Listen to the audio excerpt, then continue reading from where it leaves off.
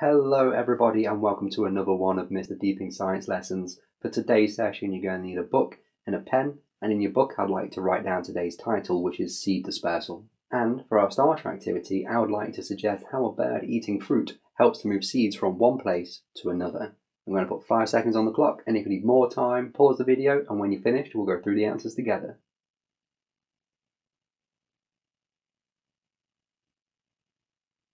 Did you make your suggestions? You can check your answer when we go through this in much more detail later in the lesson. Because today we're going to describe the 4 ways that seeds can be distributed, we're going to explain how different seed types are adapted to their method of seed dispersal. We are also going to link all the ideas from this lesson and our previous 2 lessons by recapping the process of pollination, fertilisation, seed dispersal and germination.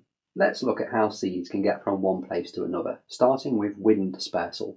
The wind can carry seeds far away from the original plant, but not all the seeds will land in an area they can grow, and some of these seeds are going to be eaten by birds. This means that our plant has to produce lots of seeds to increase the likelihood that one seed will land somewhere and will begin to grow. And because these seeds are carried by the wind, they often have a very small mass. Seeds can also be dispersed by water. This is beneficial because these are often plants that need a large quantity of water to survive. So if that seed is dispersed by running water, it's likely to end up in a place where it's got lots of access to water. This seed will be dropped into the water by the plant, and then the stream will take it away later to be implanted into the banks alongside the water. This makes sure that our plant's going to have an adequate supply of water so it can thrive.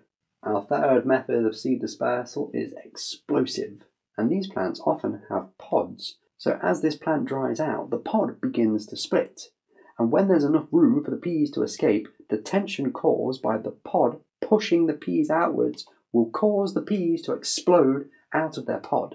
But because of that, the distance that these seeds will disperse is a lot less than other dispersal methods. Seeds can also be dispersed by animals in 2 ways. Some seeds can stick to animal fur, so when animals have grazed against it, they will carry the seeds away from the original plant. These seeds are later removed by the animal, usually by scratching or grazing against something else. The animals can disperse seeds in another way, because remember, our fruit contains seeds. And when birds or animals eat the fruit, they often eat the seeds as well. The animal cannot digest the seed. Remember, our seed has a protective coating around the outside, and so the seeds are excreted in the feces.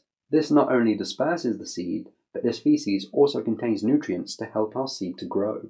For our next task, what I'd like to do is to match up our method of seed dispersal to the adaptation that that plant will have. And if you still want a challenge, I would like to suggest why palm trees grow hanging over the water. I'm going to put 5 seconds on the clock, and if you need more time, pause the video, and when you're finished, we'll go through the answers together.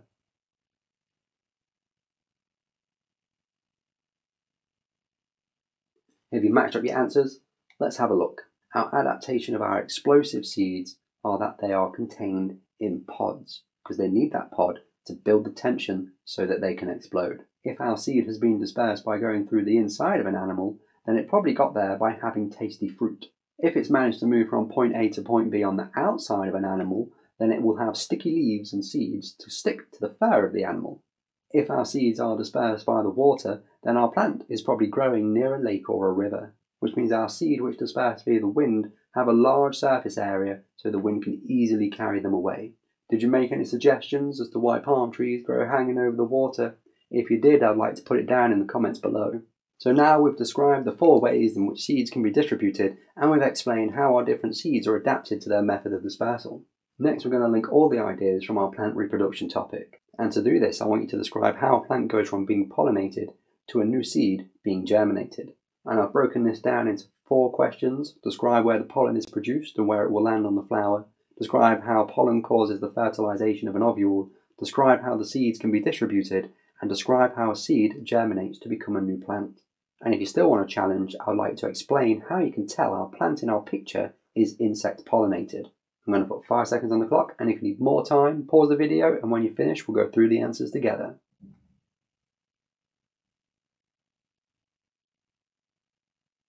If you described all your processes, let's start with number 1, describing where the pollen is produced and where it will land on the flower. The pollen is produced by the anther, which is held up by the filament. When this plant is pollinated, that pollen will stick to the stigma on top of the flower. This brings us to number 2, describing how pollen causes the fertilisation of an ovule. Our pollen tube is going to form from the stigma down the style and into the ovary. This allows the pollen nucleus to travel to the ovary and fertilise an ovule. This ovule then becomes our seed, and potentially our ovary will become our fruit. Which brings us to how seeds can be distributed, and they can be spread either by wind, water, animals, both internal and external, or explosions. Which brings us on to part 4, how does a seed germinate to become a new plant? Remember, our germination starts with our seed absorbing water from the soil. This then causes the seed to swell. That swelling will cause the seed coat to open. The root then grows down into the soil, which pushes the shoot upwards. The leaves then begin to sprout from the seed and start to photosynthesize and make their own glucose. And then the rest of the seed forms the sepals. And this recap of this process of the pollination, the fertilization, the seed dispersal and germination bring all the ideas from this plant reproduction topic together. We've got one more thing to do before we wrap this lesson up. I'd like to explain which of the following seed dispersal methods will transport their seeds the furthest from the parent plant. Now, with an explain question, you need to say which one you think is going to disperse it the furthest and give the reason why. If you've got any really good answers, I would love for you to share them in the comments below.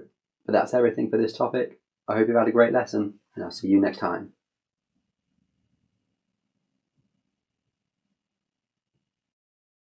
Thanks for watching the lesson. If you found it useful, don't forget to press the like button, and why don't you subscribe and press the bell icon as well so you know when the next lesson's available. You can also support me on Patreon, and you can follow me on Facebook and Twitter, and I appreciate all the support. And I'll see you next time.